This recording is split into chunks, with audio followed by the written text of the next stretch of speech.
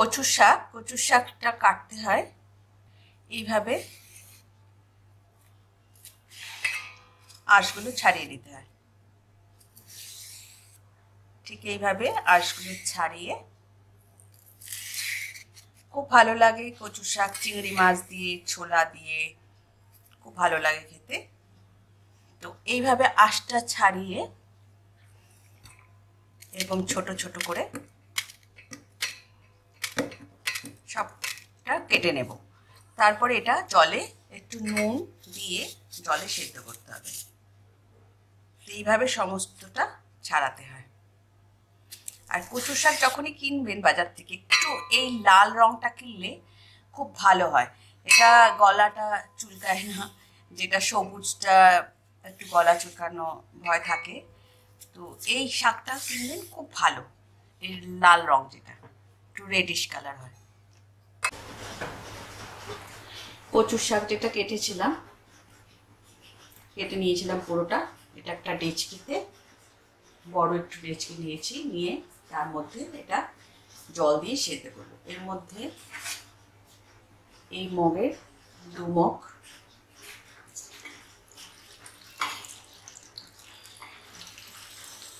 জল দেব।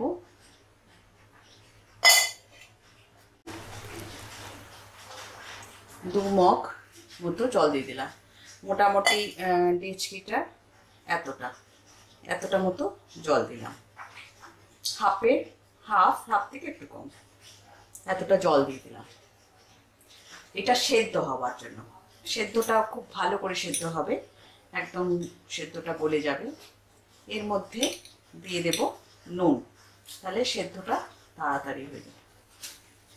এটা যখনই সেদ্ধ হয়ে যাবে, সেদ্ধ হতে শুরু করবে, তখন ওপর থেকে এটা নিচের দিকে নেমে যাবে। আর খুব ভালো করে এটা সেদ্ধ করে জলটাকে ঝরিয়ে তারপর রান্না করতে হয়।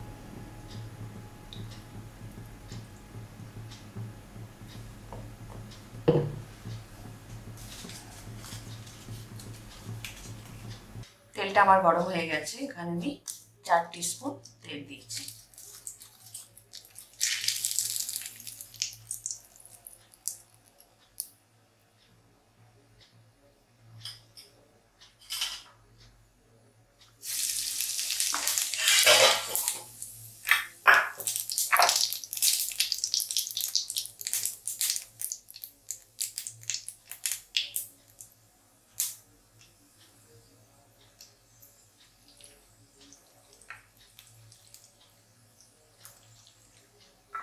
যে কচু শাকটা সেদ্ধ করে জল ঝরিয়ে রেখেছিলাম, সেটা এবার দিয়ে দেব।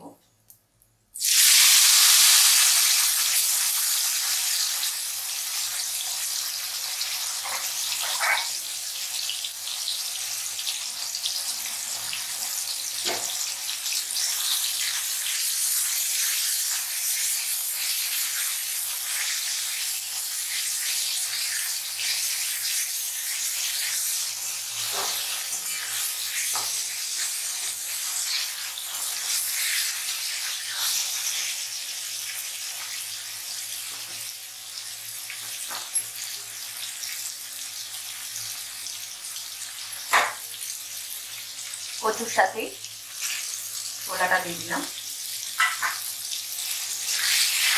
ছোলাটা ভিজিয়ে রেখেছিলাম, ওভারনাইট ভিজিয়েছিলাম। এটা ভিজানোর পর ছোলাটা দিয়ে দিলাম।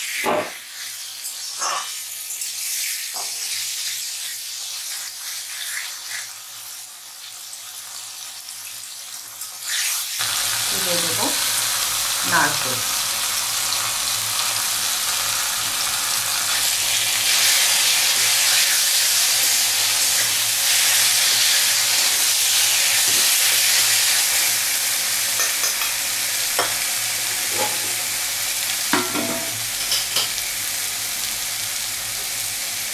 হলুদ,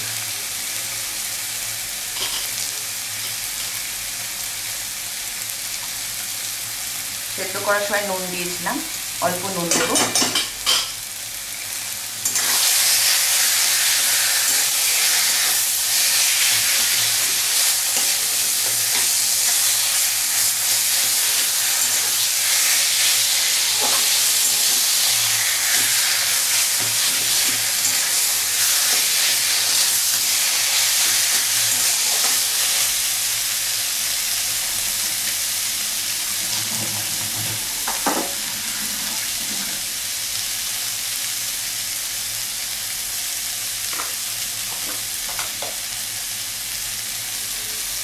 অল্প ধনে গুঁড়ো,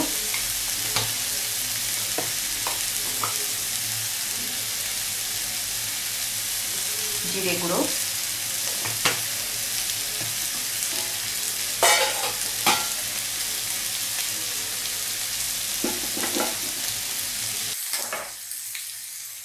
দুটো কাঁচা লঙ্কা,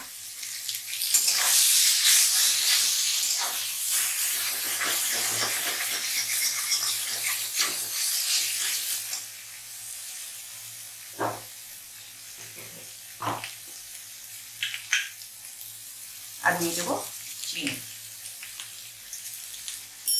চিনিটা একটু বেশি দিতে হয়, কচুর শাকটা খুব ভালো লাগে।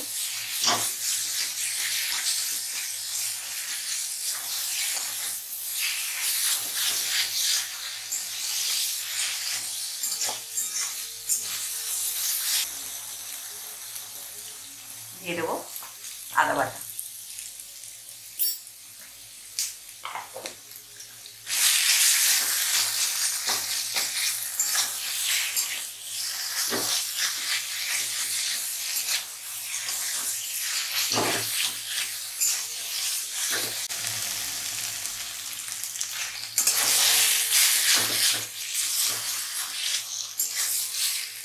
হয়ে গেছে। এটাকে নামিয়ে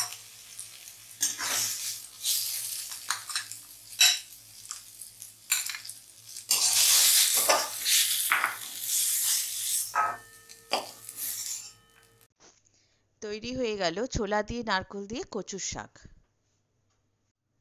ভিডিওটা ভালো লাগলে লাইক করবেন, শেয়ার করবেন, সাবস্ক্রাইব করবেন।